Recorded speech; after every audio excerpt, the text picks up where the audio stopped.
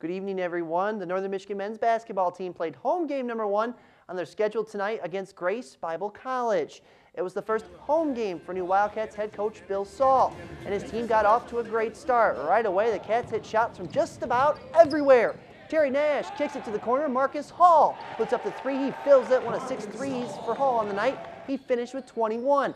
Late first half, Justin Newell was left wide open from the right elbow, and that's too easy. He hits it. He scored a game-high 24. The Cats' offensive explosion continues here. The pride of Jackson, Michigan. Larry Taylor drains the 3-ball for the top of the key. NMU started the game on a 16-4 run, but the Grace Bible Tigers would start to chip away at the Wildcats' lead off the NMU turnover.